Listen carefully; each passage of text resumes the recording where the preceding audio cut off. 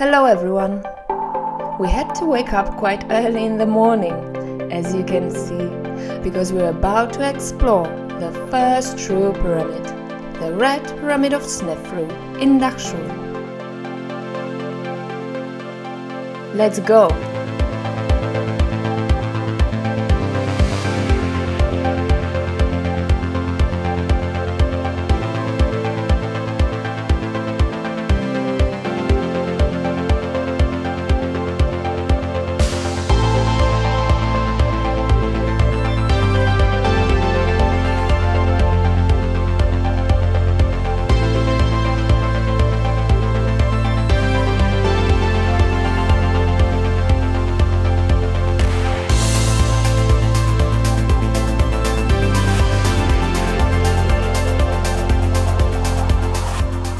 It is still unknown why Sneferu, after more than 10 years of his reign, moved the site of his burial at Meidum, where some of his family members had already been interred in grand mastabas, to Dahshur. He abandoned already optimized step pyramids in favor of geometric pyramids. His first structure in Dahshur was the band pyramid, which we've explored in the 4th episode. You can find the link below. The Red Pyramid was his last monument and is considered to be the earliest construction to have the perfect classical pyramidal form.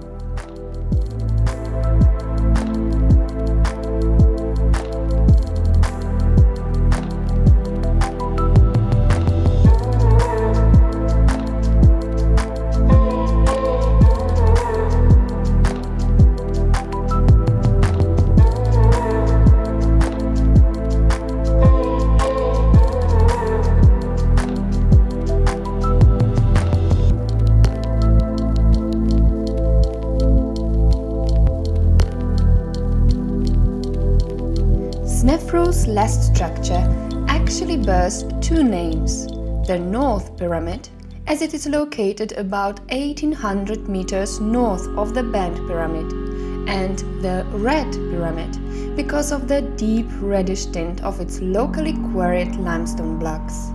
It is made of about 160 layers of stone. It is believed to be the burial location of Sneferu.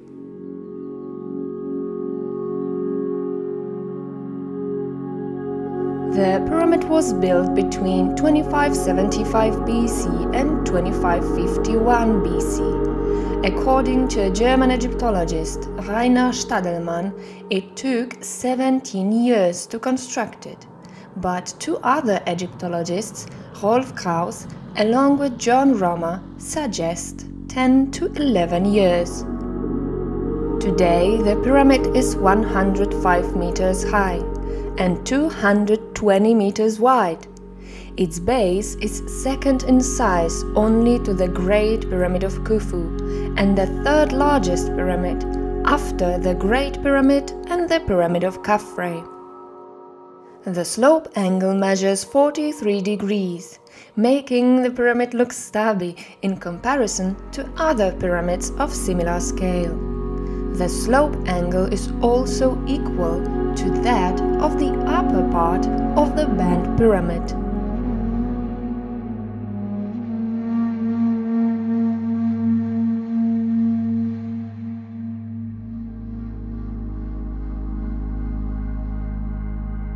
Sneferu was the founding pharaoh of the 4th dynasty, and this period of time is known as the Age of the Pyramids.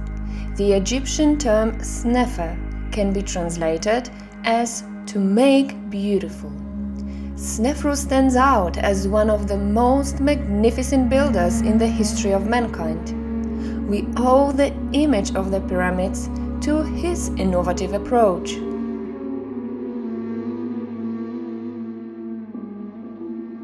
He was the first king for whom a true pyramid was constructed as a burial place. Among all the kings of Egypt, he accomplished the largest amount of architectural works, as he built 3 colossal pyramids and probably even 9 lesser ones. It got him the title of the greatest builder of the Pyramid Age. In comparison with the Giza Plateau, the necropolis in Dahshur is a restful place, letting us admire ancient structures in quiet contemplation.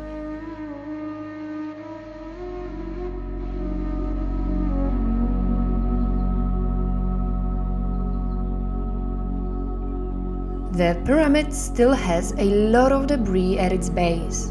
It helps us imagine how the pyramids on the Giza Plateau must have looked about 100 years ago. The North Pyramid wasn't always red. Like other pyramids, it was cased with white Tura limestone. At the time of its completion, it was called the Shining One and was the tallest man-made structure in the world. However, the casing stones were chipped off during the Middle Ages and used for construction projects in and around Cairo. Today, some of the covering stones are to be found laying at the corner of the pyramid. Interestingly, some of the casing blocks found by the archaeologists have graffiti inscribed on their rear faces, either with Sneferu's cartouche or with working crew names, such as the Green Gang or the Western Gang, in red paint. Actually, these are the only inscriptions identifying Sneferu as the owner of the pyramid.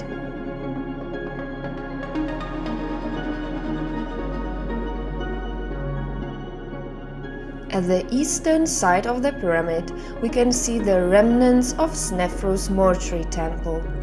Although nothing much remains, it is significant because it proves that Sneferu was the first one to align the temple on the east-west axis to match the path of the sun. We can now see the oldest pyramidion, also called capstone. It is 100 centimeters high with a base of 157 centimeters. It was discovered among debris on the pyramid east side in 1982 by Rainer Stadelmann. It is made of fine white Tura limestone and, as characteristic for the Fourth Dynasty, it is undecorated and uninscribed.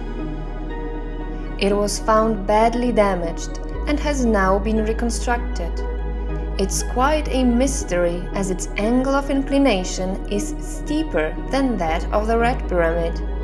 There's a theory that it might have been planned for another pyramid, probably the Bent Pyramid.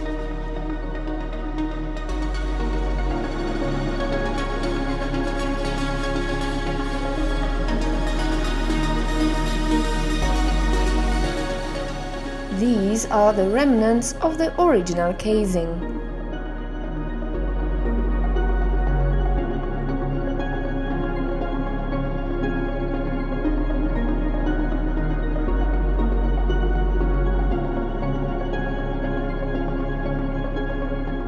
But Sneferu's accomplishments don't end with building pyramids. He conquered the Sinai Peninsula, which was crucial in terms of trade and manufacture. His expedition to Lebanon came back with 40 ships of cedar wood. He is also known for successful attacks against Libya, where he gained 11,000 captives and more than 13,000 head of cattle, and Nubia, with a booty of 7,000 captives and 200,000 head of cattle.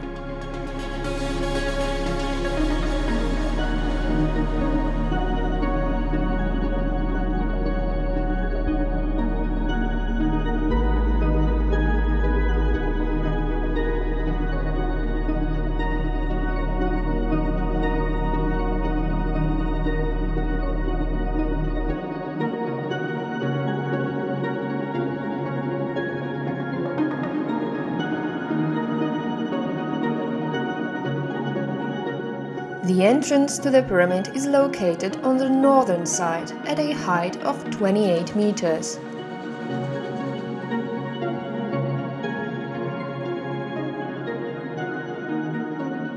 It leads to a 62 meters long descending passageway at an angle of 27 degrees down to the base of the pyramid.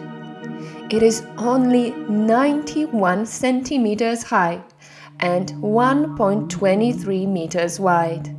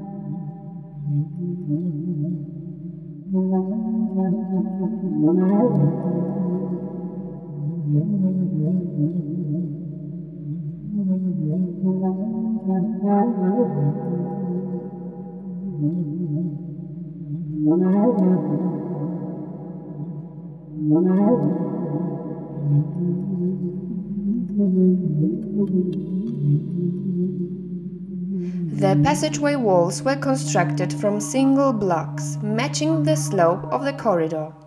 The pavement is laid under the wall blocks and is not placed in between them like in the bent pyramid.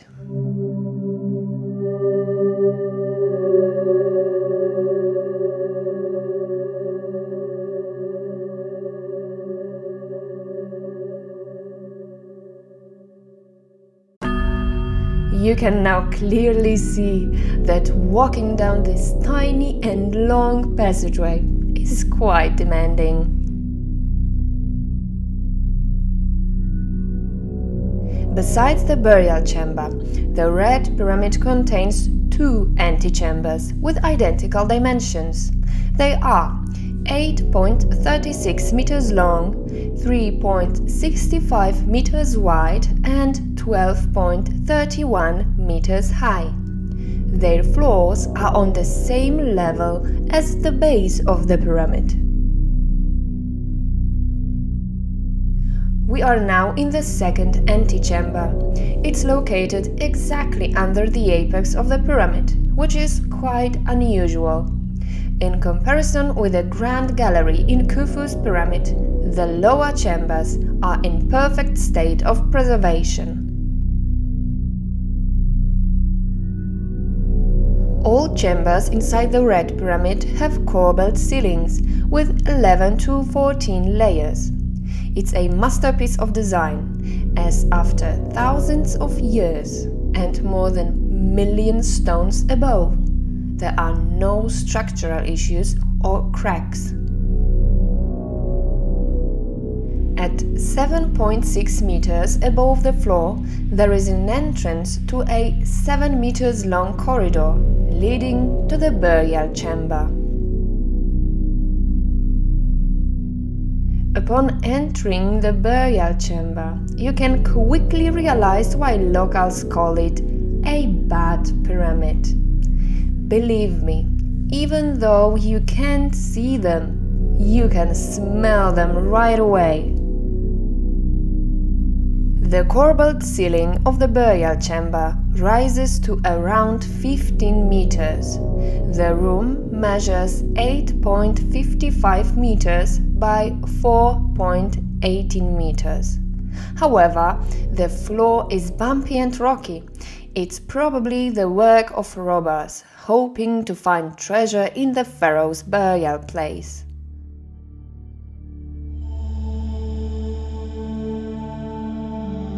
As you can see, there is no sarcophagus, but in 1950 there were found ancient remains of a past middle-aged man, bearing the signs of mummification.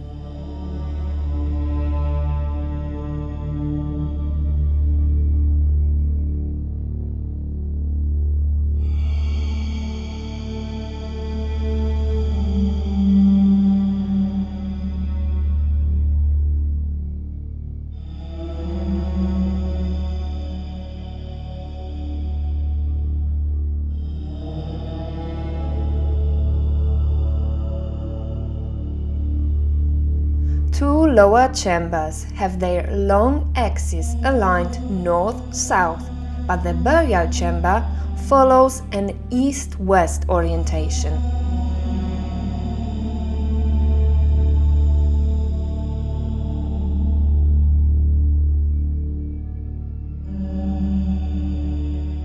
Please take a look at these huge monolithic blocks above the entrance in the first antechamber, and at some of the recent graffitis on the walls.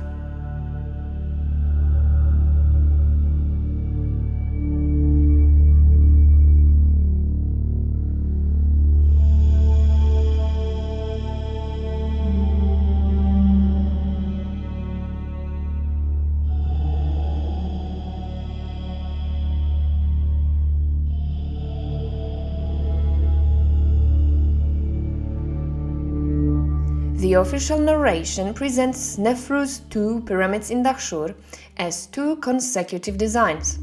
However, a Spanish astronomer Juan Antonio Belmonte and an Italian astrophysicist Giulio Magli argue that it was a unitary project. Their theory is based on a series of architectural, topographical, epigraphic, and astronomical hints. This idea is quite appealing, taking into consideration the fact that the rulers of the first dynasty of Egypt also have two burial structures, one in Abydos and one in Saqqara. It symbolized their power over the north and the south. Maybe Sneferu, instead of building two tombs in two different locations, decided to build one burial structure on the south, the Bent Pyramid, and one on the north, the Red Pyramid, in one location. Of the 11 pyramids that were originally built in Dahshur, only 5 remain today. The necropolis was abandoned by Khufu, who decided to build his tomb at the Giza Plateau. However, in the 12th and 13th dynasty, the kings, nobles and officials returned to Dahshur and erected wonderful burial structures. For example, the White Pyramid of Amenemhet II, the Black Pyramid of Amenemhet III, and the Pyramid of Senusret III.